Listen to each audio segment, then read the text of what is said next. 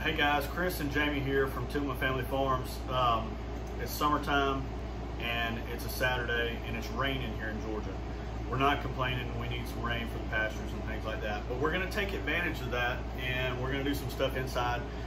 We've done some canning videos in the past and a lot of people liked what we did, so Jamie's great at this stuff. She's been doing it for a long time. I am definitely here just for moral support, and I snap a lot of green beans. So we're gonna start off this video and we're gonna try to do it step by step as possible. So we're gonna start off with how to prepare green beans to be snapped, okay? All right guys, so there's nothing difficult about this. So what you see right here, these are all prepared green beans. So this is, we have 22.22 pounds of green beans that we're gonna be canning today. But to start off with, it's all about fresh green beans picked from the garden. And when green beans get started, they produce a lot. So it's one that our kids like, we like. But what we like to do, so we'll take a green bean and we'll take that sharp point off the end, and we'll take the stem point off that end, and then you just snap, snap, go back, grab you another one, sit and watch TV while you're doing this stuff, you know, whatever it is. But that's basically all you're gonna do to the vegetable itself. As you're going through this, there's going to be bad parts on it, maybe where there's, you know, worms or whatever, or rot if they were on the ground. Maybe the ends of them had started to rot or something like that. But you can kind of watch and pick through that stuff as you're going through. After this, so we started snapping these earlier this week, and what we do every time after we finish snapping a bucket or a bag, whatever it is, we'll take them to the sink and we'll get them washed up nice and clean, and then we'll bag them up like this. We got some over here that are in an actual grocery bag. Anyway, we'll just stick them in the fridge till we're ready to do what we got to do with them. And then, like earlier today, we pulled these out because we didn't want these to go into jars cold, because that's going to prolong the process of canning. But as far as preparing green beans to go into jars, that is all you have to do. Snap off each end. Some people like to get a little bit more uniform with it, and they'll take something and they'll actually cut them into the lengths they want or whatever. We don't worry about all that stuff. We're just trying to get it all put up. We eat this stuff all year long. Before we had a farm business, we were more of a homestead type farm anyway, but that's all it takes right there. I'm gonna get this cleaned up and I'm gonna turn it over to Jamie, because she is the expert when it comes to this. She's going to show you everything that you need to actually go through this process. Okay, so as Chris says, he's been working on preparing all of these green beans. I'm going to go over the actual supplies we're going to use to actually can them. So we're going to do 2 different size jars today. I'm going to do quart size. Those are, you know, we have a family of 5 ourselves, plus 3 plus girlfriends, boyfriends, whatever. We normally have a house full of kids, so we're gonna do a bunch of quart size, and then, you know, for smaller meal days, that we'll do the pint size. Pickle and salt, canning salt, salt, goes in each jar. Of course, different amounts in the 2 different sizes. We're going to be using these ball Sure-Tight lids. This is something that they changed, I guess, maybe last year sometime. These, in the past, you used to have to take the actual flats and boil them. Now they recommend just washing them in hot soapy water, and you don't have to boil them, and they're supposed to seal just as good as the old-fashioned stuff. We haven't had any issues with them so far using them. This will move the hot jars from the canner. Of course, teaspoon, half teaspoon, and then always hot hands. Everything's hot. Hot boiling water. So once we, so these green beans will be cold packed. Some people actually cook them and hot pack them. I have found over the years that cold packing just works a whole lot faster for us. Once again, no issues doing it whatsoever. So with the cold packing of any of the vegetables, hot boiling water. And then of course our pressure canner In this video, you'll probably see us use two different ones. This one's going to hold the quart-size jars. We have another one that will actually double stack the pint-size jars. And then, of course, last but not least, our jars are washed, hot soapy water, sanitized, and then my traditional trick is, once that, is placing them in the oven. I do it about 175 to 185 degrees. It keeps them hot the whole time. Some people have made comments on the videos that it's not a safe thing to do. Once again, I have not found an issue with this. No broken jars, everything seals appropriately. Your key factors are your time, the time and the pressure canner. And once we get to that point, you know, I'll explain that also. The other thing people question is pressure cannon versus water baths. That's something else we could go over. Pressure cannon, there are vegetables that have to be pressure canned. And that's for the safety of, you know, of course, us consuming it later in the months. And then there are items that just get water bath. And that's all has to do with acidic versus non-acidic food, so. You ready to get started? Yeah. Okay, let's get started. All right, so I've got the hot jar out, and Chris is preparing my flats. He's getting them washed and running hot water. So we're just gonna fill this jar. And of course, as going through it, we've been pretty good about checking all of these green beans, but when there's so many, sometimes you find a stray one that made it in there that you just don't want to can. So I'm going to fill this to the rim, and then the key is this, is packing them down in there. Put a lot of pressure on it.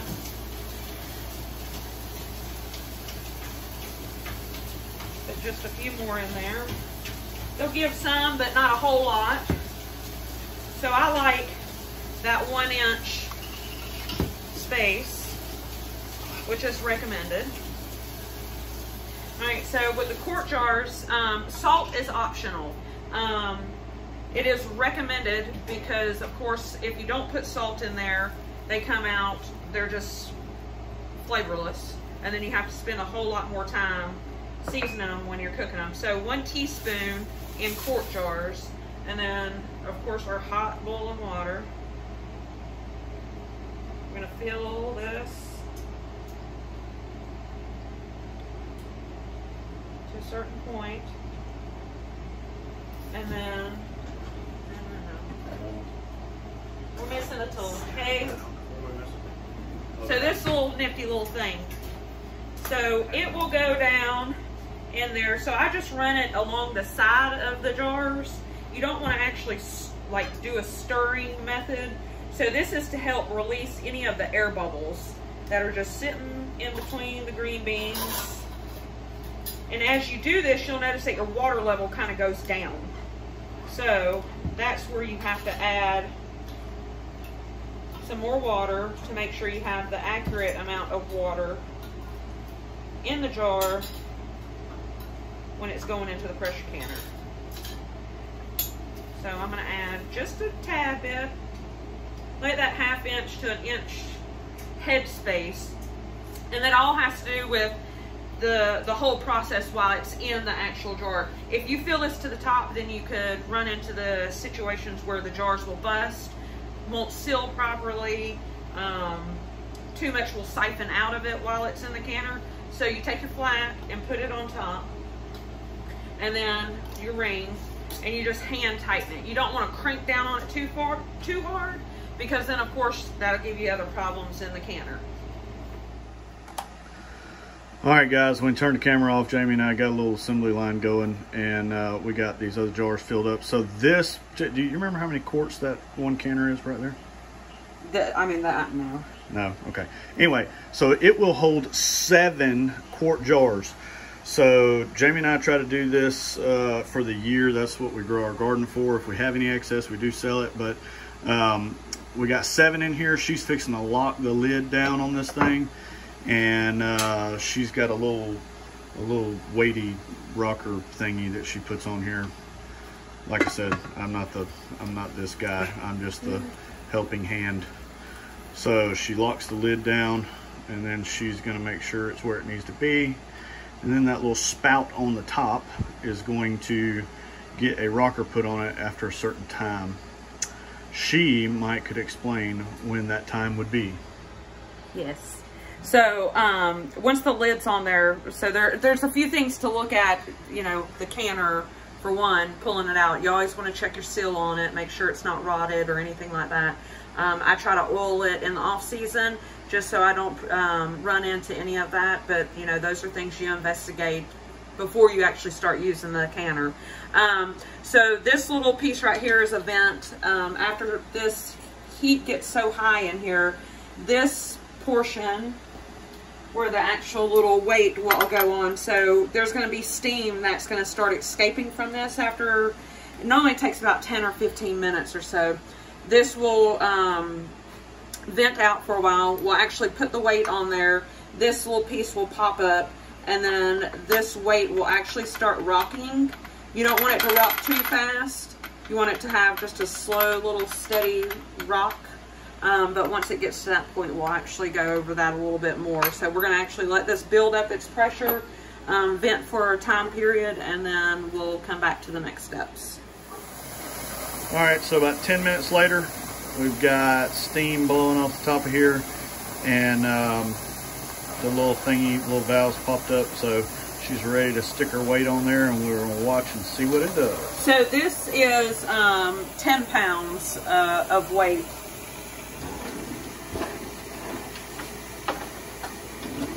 So if I was to add the second one on there, it's 15 pounds, but for this, you only do 10 pounds of weight. So, whoop.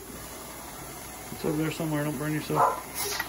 So you place it on there, and then after so long, all of that steam and the pressure is actually sealed in there, and this will actually start to rock. As the dogs start barking all their noise. All right, she finally got to rocking.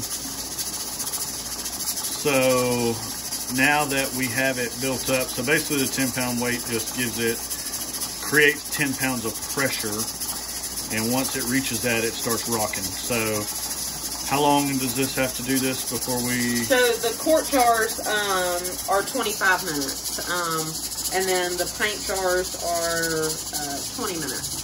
So now that this is rocking where it needs to rock, I'm going to actually set a kitchen timer just so we don't forget.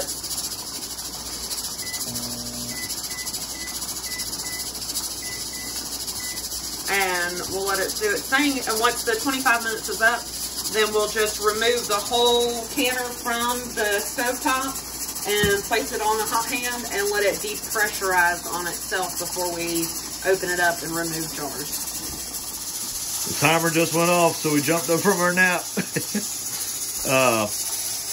But yeah, timer went off. So she's moving that over, and this will sit here until it depressurizes. It'll stop rocking, and I believe, and my wife will correct me if I'm wrong, but that little thing back there will finally go down.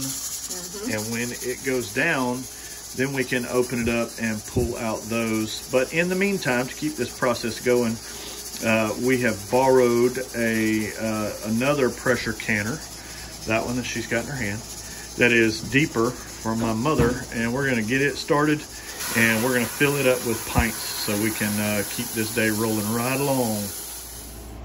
All right, guys, same process on the pint jars. The amount of salt that goes into them is a little bit different, but we've got a big canner to fill up, so we got a bunch of jars to fill. So the size difference in the salt going in these, we went from a teaspoon in the quarts to a half a teaspoon. So you just cut it in half, okay? So we're gonna get these filled up, and we're gonna get them in there, and we'll come back in just a few.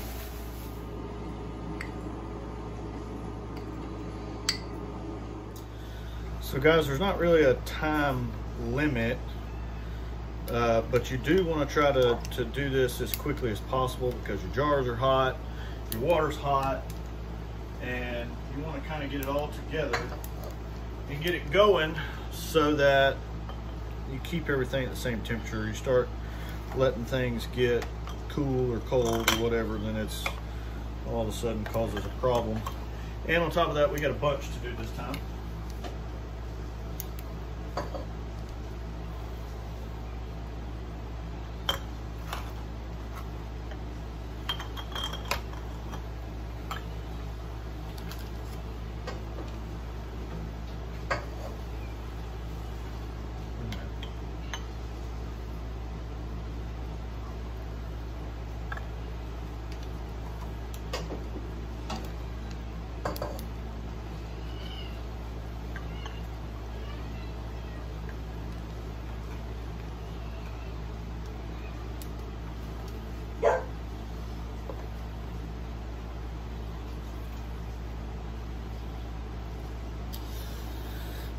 All right, now we're back to the lids going back on, or the flats going on anyway. And we're gonna get all the rings screwed down hand tight, remember hand tight. And we're gonna start stacking them up. We got a whole nother tray like this to do. So she's gonna get the first layer put in, and then we'll be able to put another layer in on top of that. All right guys, so when you're double stacking in a pressure canner like this, you want to put this little rubber spacer between them so that you're not just sitting on top of your other jars, okay? Sometimes with these little rubber things, you just got to kind of position them. Make sure you got something underneath them, but there it is. So how many jars is that? 18. So there's 18 pints in there. So we're gonna lock this down. So is this gonna be the same amount of time? 20 minutes. 20 minutes on these. So 20 minutes on these, and she's gonna lock it down. This pressure canner is a little bit different. It's got a gauge on it, but they all work about the same way. So we're gonna go take another little nap and we'll come back. All right, so our valve here has gone down so we can actually open this thing. It's still burning hot, but normally what you do is you take it and you just twist it and open it right on up. I'll set this out of the way. So there they go. And Jamie has this fancy little tool here, but we normally just pick them up just like that, dump the excess water off the top of them, and then we'll move them over here to start cooling. All right guys, so this pressure canner is a little bit different. I'm gonna let Jamie explain to you all the differences in the one from Mom that we're using versus this one. All right, so on the other video, remember how I was explaining to you that this is the weight? So that's the 10-pound weight for the other pressure canner that we were just using. So once it starts shimmying, then you know that the canner is up to pressure. So this one actually has a gauge on it. So of course the same thing, we let it vent through this piece. The little tab popped up during the venting process. We closed the vent off, and then the pressure has come up over maybe about 5 minutes or so, up to the 10-pound pressure, and now we're just holding it steady. So these paint jars are gonna go for about 20 minutes. And then the same process, once the 20 minutes is up, we'll take the whole canner and slide it over to the side and let it cool down and depressurize on its own. All right, so we got the next batch ready. Just want to real quick show you the comparison. There you go. So these on the right are done. The one on the left is about to go in there. So getting them put in. All right, so we had a casualty of canning. This happens sometimes, according to my lovely wife that knows a lot more about this than I do. Normally when the bottom of these jars bust out like this is some type of defect in the jar, whether it's a hairline crack or we've used this jar, you know, 3 or 4 years in a row for canning, and it's just kind of to the end of its life expectancy. But it happens sometimes. If you're going to can and you're going to can often, you're going to see this. All right, so if you ever wondered what 22.22 pounds of green beans canned looks like, this is it. This was a big time deal for us. we'll put this up, and we'll have more to put up for the rest of the year from what we've got, and we'll still probably sell some as well. But that's what it looks like. Nice little success. A couple hours worth of work for Jamie and I. All right, guys, so that's it for this video. Canning green beans, pickles, and all sorts of other stuff. We can all kinds of things. We're gonna do tomato sauce this year, of course stewed tomatoes, pickles, and a couple other things. We've said in the past that we were gonna do more canning videos, and this year we're probably gonna get after that. So if you don't mind, go down there and hit that subscribe button and follow along with us. We do all things farm, so keep up with us, and we'll be back with more videos. Thanks for watching.